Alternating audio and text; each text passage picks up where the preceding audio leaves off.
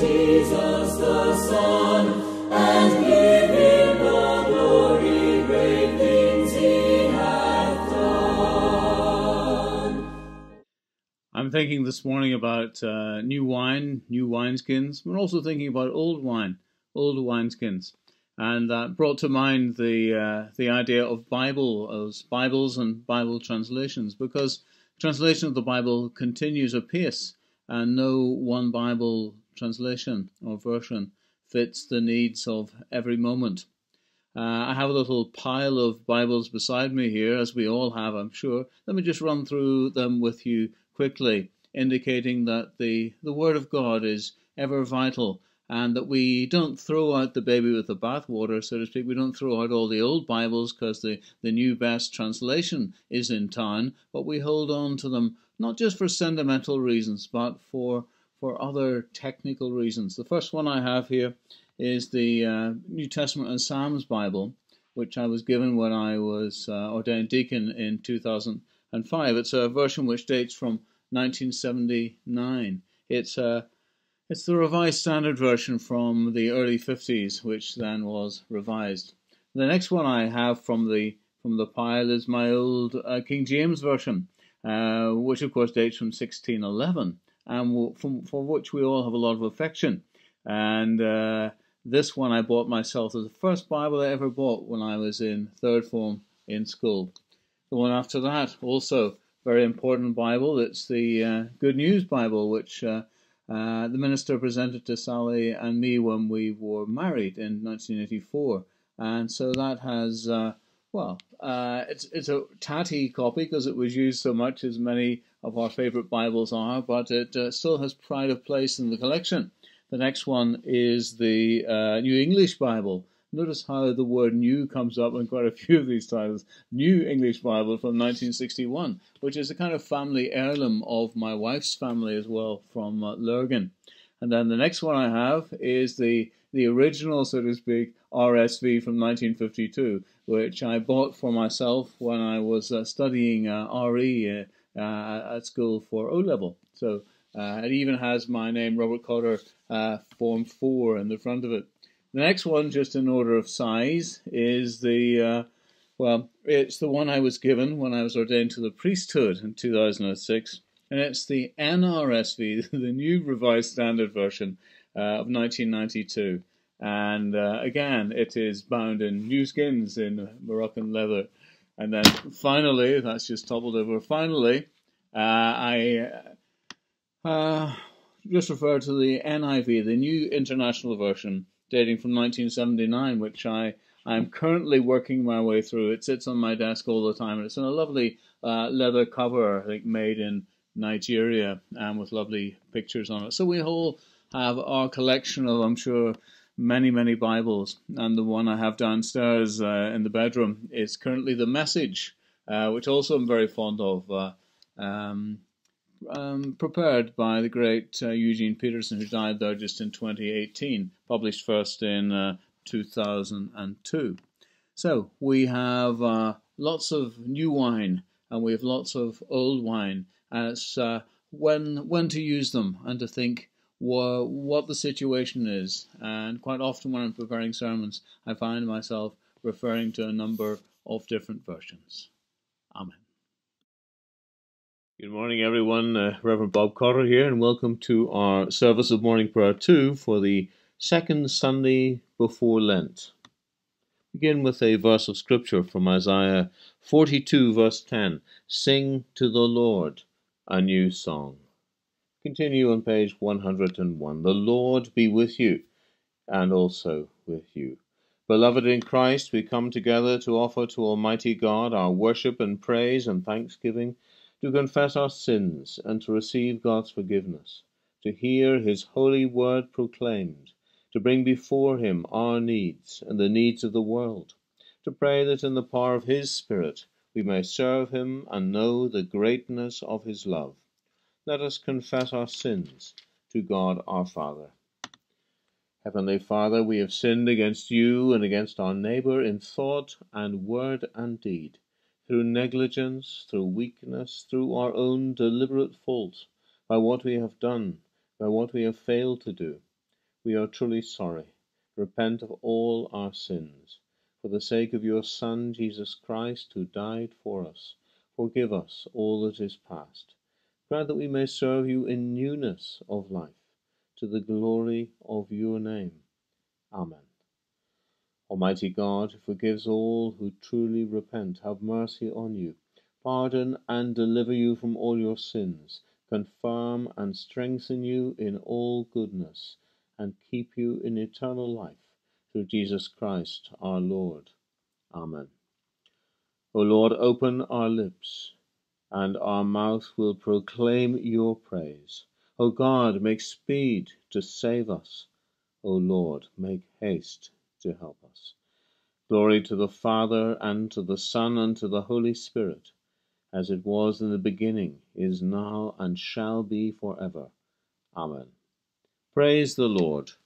The Lord's name be praised. Continue with our first canticle, which is Venite, verses 1 to 7, to be found on page 103. O come, let us sing out to the Lord. Let us shout in triumph to the rock of our salvation. Let us come before his face with thanksgiving, and cry out to him joyfully in psalms.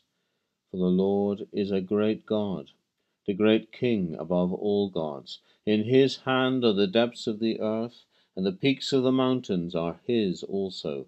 The sea is his, and he made it. His hands moulded dry land.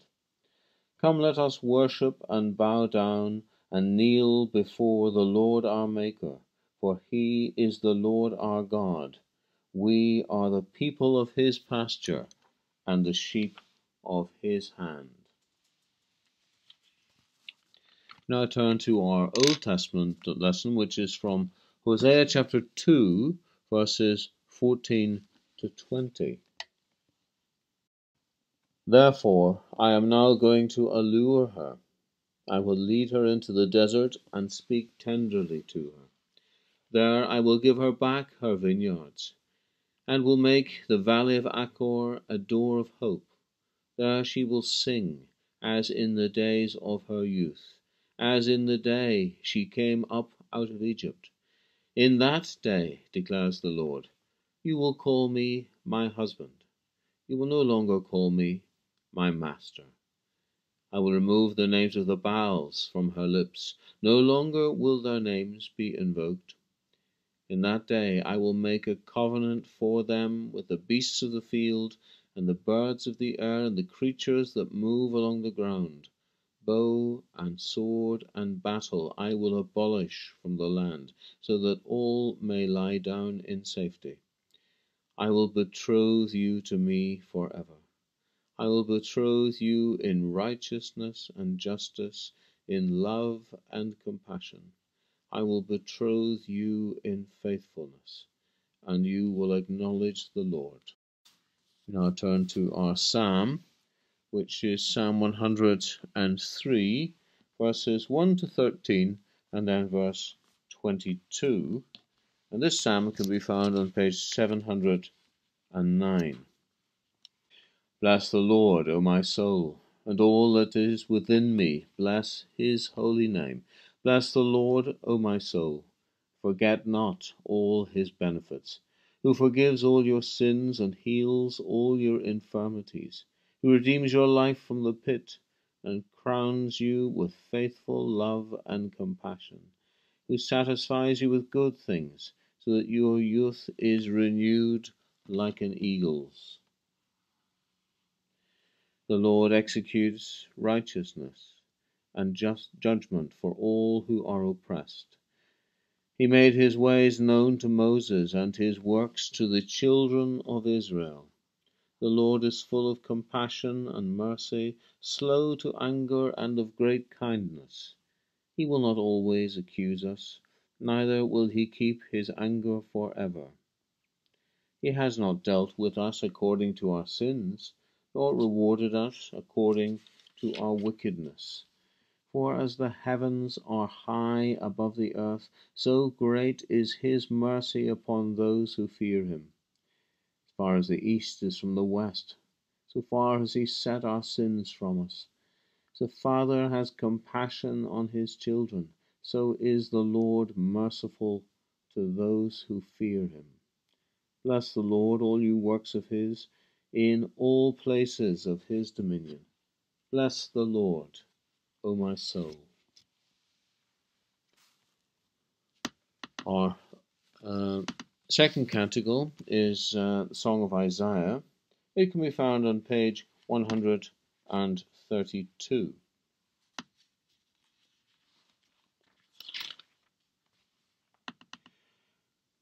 Christ Jesus was in the form of God, but he did not cling to equality with God.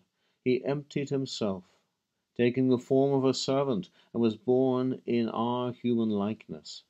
And being found in human form, he humbled himself, became obedient unto death, even death on a cross. Therefore God has highly exalted him, bestowed on him the name above every name, that at the name of Jesus every knee should bow, in heaven and on earth and under the earth, and every tongue confess that Jesus Christ is Lord, to the glory of God the Father. Amen. We now turn to our Gospel reading, which is from Mark chapter 2, verses 13 to 20. Once again, Jesus went out beside the lake. A large crowd came to him, began to teach them, and as he walked along, he saw Levi, son of Alphaeus, sitting at the tax collector's booth. "Follow me," Jesus told him. Levi got up and followed him. While Jesus was having dinner at Levi's house, many tax collectors and sinners were eating with him and his disciples, for there were many who followed him. When the teachers of the law, who were Pharisees, saw him eating with the sinners and tax collectors, they asked his disciples, "Why does he eat with tax collectors and sinners?"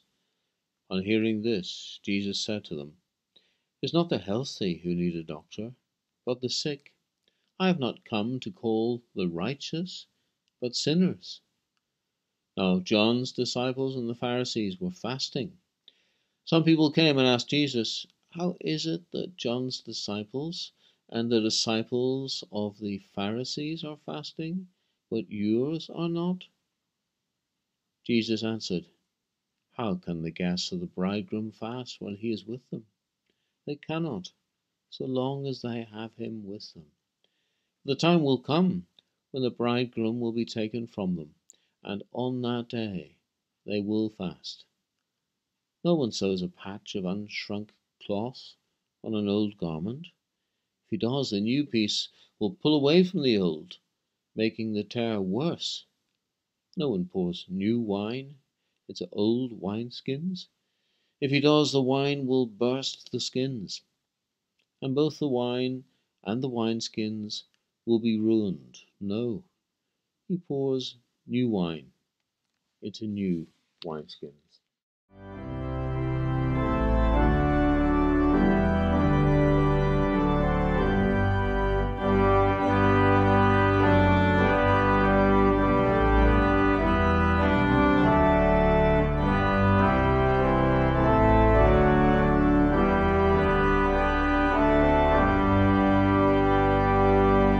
Immortal, invisible, God only wise.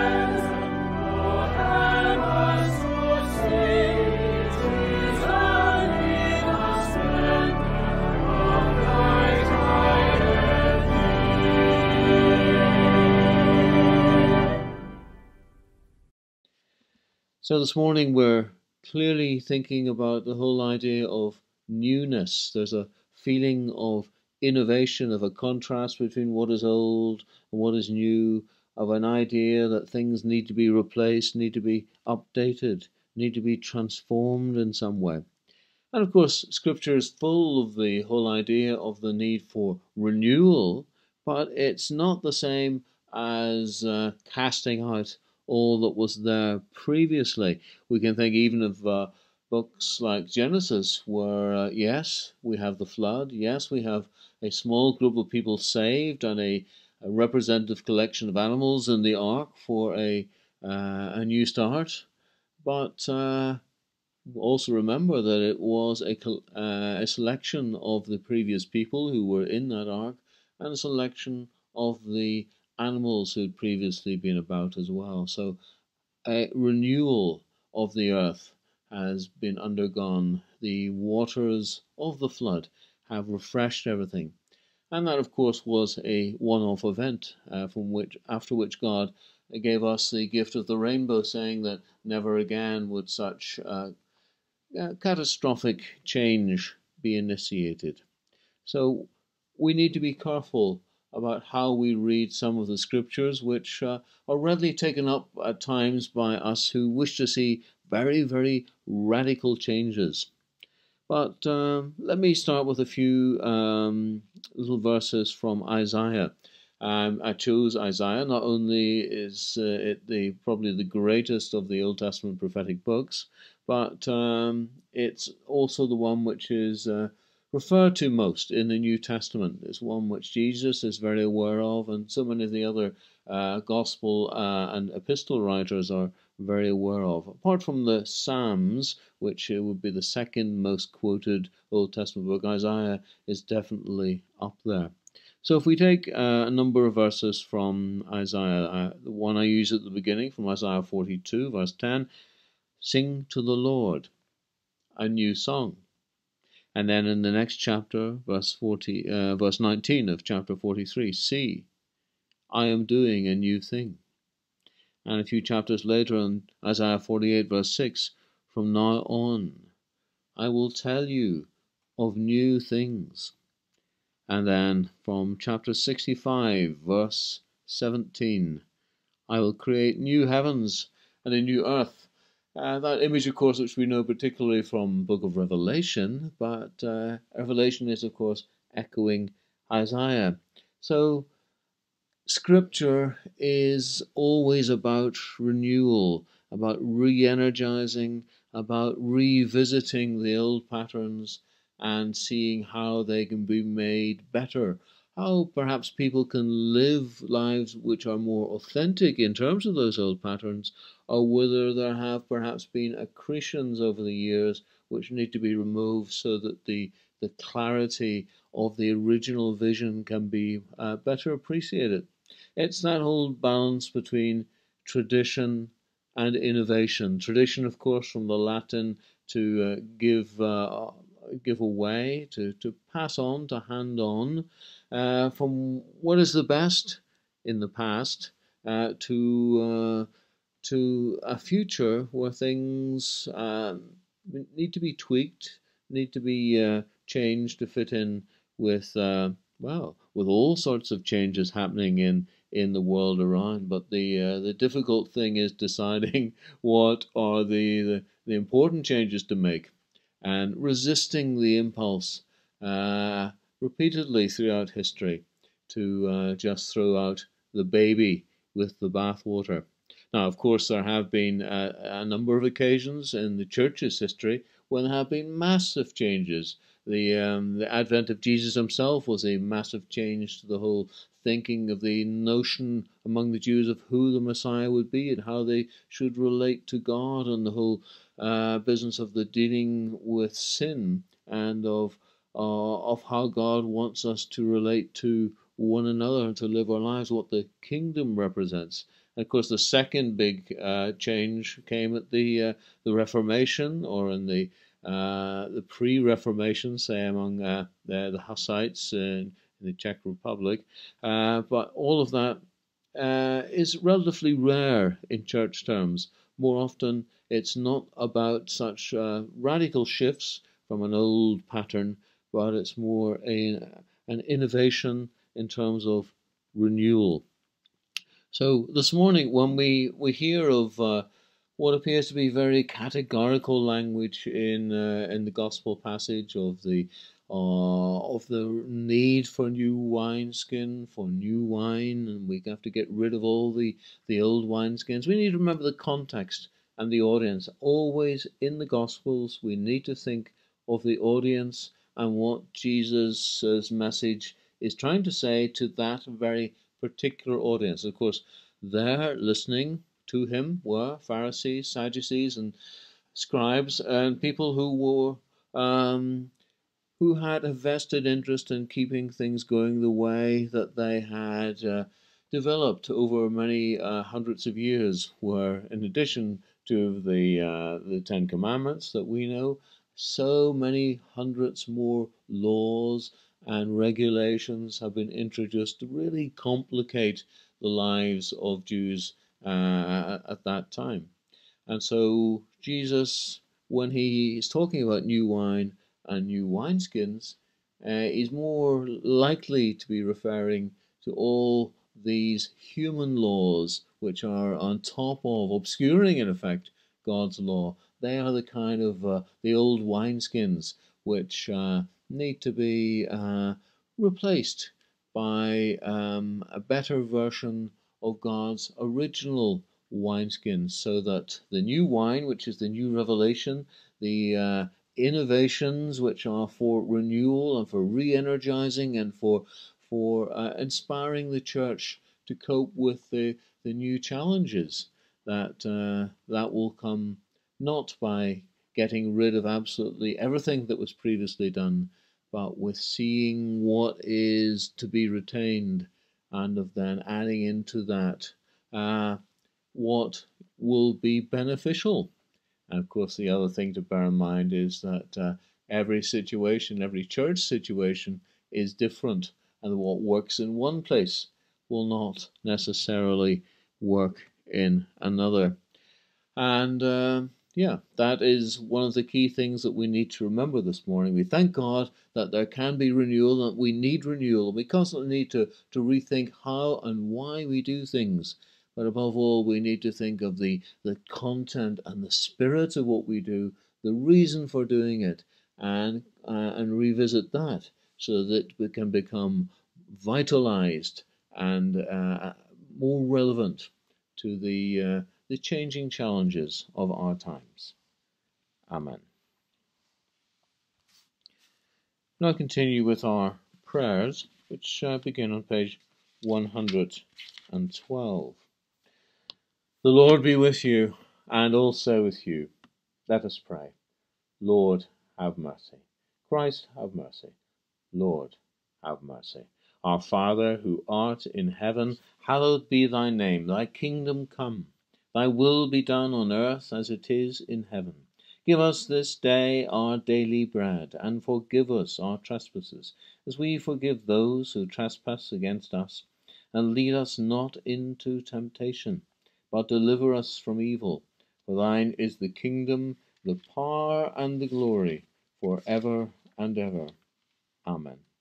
Show us your mercy, O Lord, and grant us your salvation. O Lord, save the Queen, and grant her government wisdom. Let your ministers be clothed with righteousness, and let your servants shout for joy. O Lord, save your people, and bless those whom you have chosen. Give peace in our time, O Lord, and let your glory be over all the earth. O God, make clean our hearts within us, and renew us by your Holy Spirit. We now turn to our collect, for this the second Sunday before Lent. You can find this collect on page 256. Almighty God, you have created the heavens and the earth, and made us in your own image.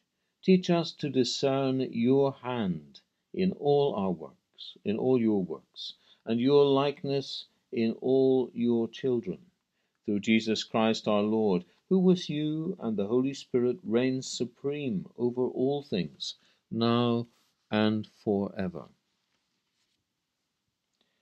We now continue with a little form of intercessions from page 238. Almighty God, our Heavenly Father, you promised through your Son Jesus Christ to hear the prayers of those who ask in faith. Lord of your people, strengthen your church in all the world. Renew the life of this diocese. Bless George, our bishop, and build us up in faith and love. Lord of creation, look with favor on the world you have made. Guide the nations in the ways of justice and of peace, and bless Elizabeth, our Queen, all in authority.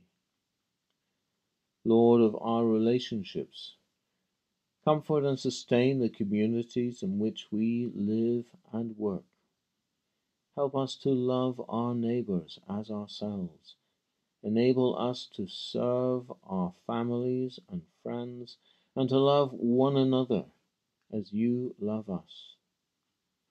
Lord of all healing, relieve and protect those who are sick or suffering. Be with those who have any special need. Deliver all who know danger, violence, or oppression.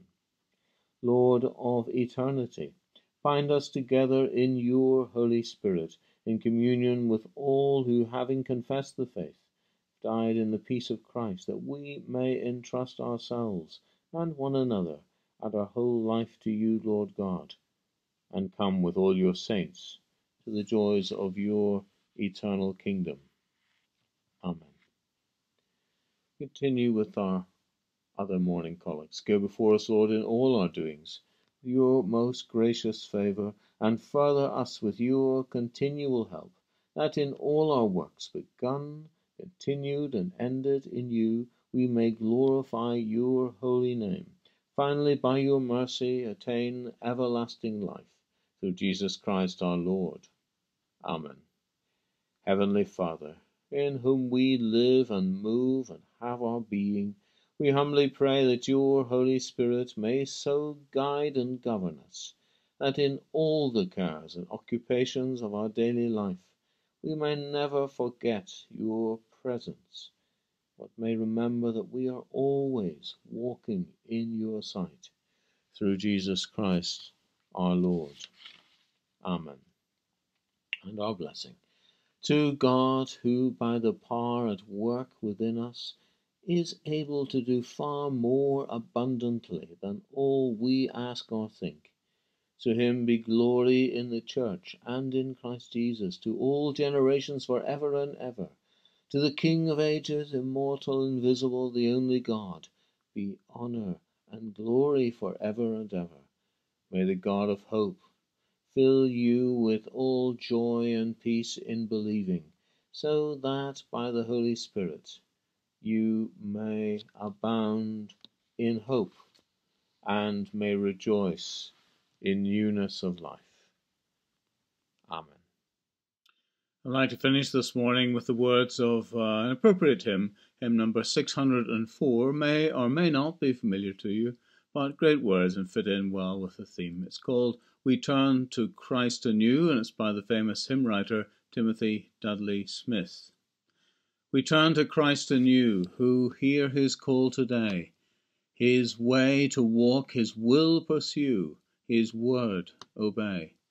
To serve him as our King, and of his kingdom learn, from sin and every evil thing, to him we turn. We trust in Christ to save, in him new life begins, who by his cross a ransom gave from all our sins. Our spirit's strength and stay, who when all flesh is dust, will keep us in that final day. In him we trust. We would be true to him till earthly journeys end, whose love no passing years can dim, our changeless friend. May we who bear his name our faith and love renew, to follow Christ, our single aim, and find him true.